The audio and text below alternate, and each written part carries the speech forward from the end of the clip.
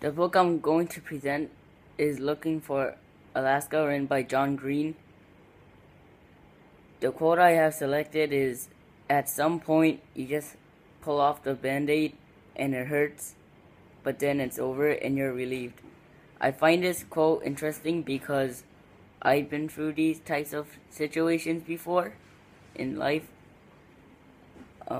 This story takes place at Culver Creek Preparatory School, a boarding school in Alabama.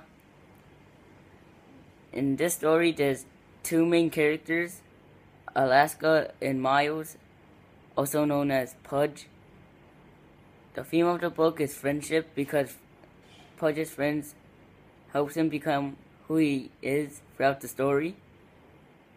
The plot of the book was when Pudge decided that he needed to look for the great perhaps, which is a feeling of completeness. That's why he moved to Culver Creek to get friends like Alaska. I like this book because it's fast-paced and each individual has their own personality, which makes everyone unique in their own way. For example, Pudge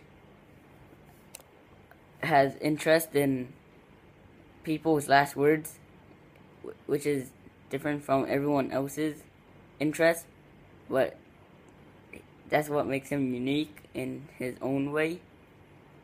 I recommend this book to people who like realistic fiction books or romance, and that's the book talk. Thanks for watching.